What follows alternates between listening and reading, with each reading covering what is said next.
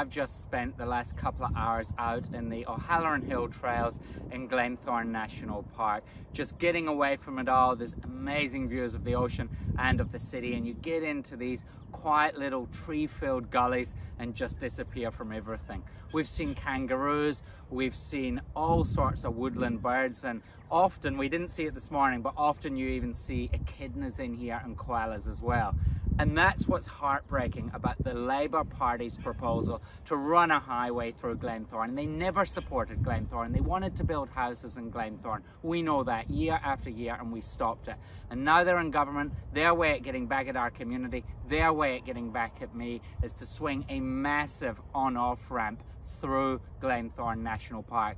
I've said this will cost us hundreds and hundreds of trees. In fact, having been out here this morning and looked at where it's likely to go, I think that's thousands. And we don't need that. We don't want that. Not to save 1-2 minutes, but to sacrifice so much wildlife, so much habitat, so much precious green open space.